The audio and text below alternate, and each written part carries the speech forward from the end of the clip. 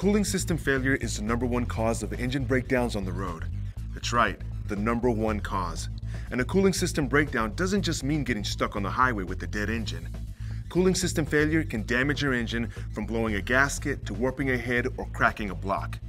The good news is that you can protect your engine against cooling system failure by flushing your radiator and filling your cooling system regularly.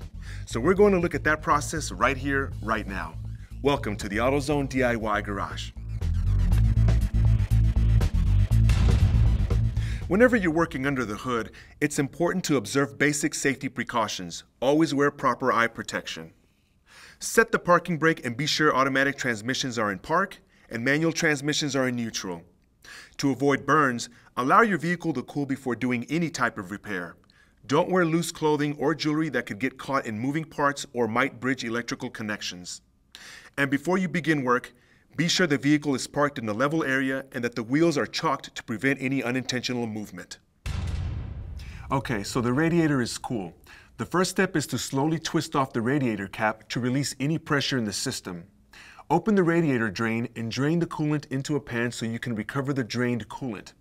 Contact your local EPA for approved facilities to dispose of antifreeze. Close the drain and fill the radiator with water from a garden hose. Next, use a plastic funnel to add chemical radiator flush from one of the products at AutoZone for that purpose.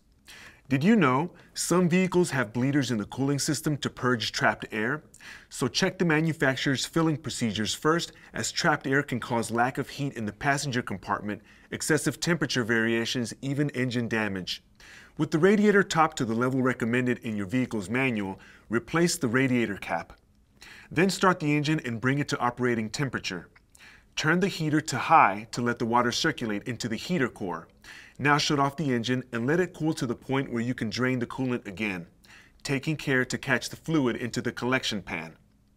You can make this job easier by using a 3-piece radiator flush and fill kit with threaded hose ends that attach to the drain. Close the radiator drain, refill the radiator with water from a garden hose, and refasten the radiator cap. Repeat this process at least 3 more times, filling the radiator, running the engine, and draining the radiator. Basically, you want to repeat the fill and drain process until the water coming from the drain is clear. Now fill the radiator with the coolant mix that keeps your engine healthy. You can use one of the premix coolant solutions found in AutoZone or mix yourself, but always refer to your owner's manual for the correct mixture of antifreeze and water for your vehicle. It's important, if you mix your own, that you never use tap water in your cooling system. Tap water contains minerals that will deteriorate corrosion inhibitors and cause limescale and rust. Not good. Once the radiator is filled, fill the overflow recovery bottle to the level recommended in your vehicle's manual, often a visual mark that you can see.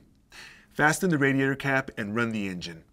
When it reaches operating temperature, the thermostat will open and release the coolant into the rest of the cooling system. At this point, top off your radiator and replace the cap. To keep your cooling system working properly, pay attention to the overload container whenever you open the hood and add coolant whenever it is needed. So that's the story on flushing and filling your cooling system. We hope this information helps when you decide to do the job yourself. And remember, it's always helpful to consult with someone you trust. For more details on radiator flushing or any other frequently asked questions, be sure to talk to the experts at AutoZone.